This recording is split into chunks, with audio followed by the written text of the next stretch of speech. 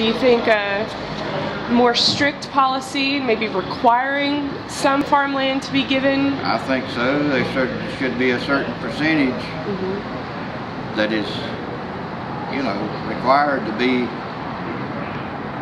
used either for farmland or woodland. Right. In amongst the development, because if you don't, you're going to end up having to ship your food from wherever. And do you think development has, these people buying farmland for housing developments and things like that, do you think it's affected your farm? Well, it's affected the price of land.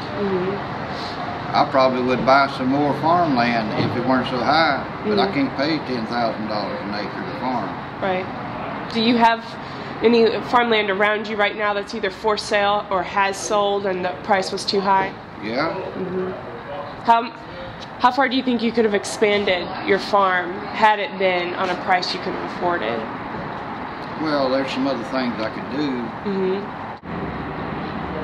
Attitude of the country is changing slowly towards more local food, and you got to have farmland to produce it on. How are young people going to get started farming when the land is so high they can't buy it to farm? Right.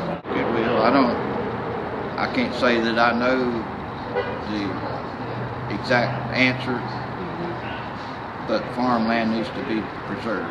I agree. And there needs to be some way to help young farmers that want to get started,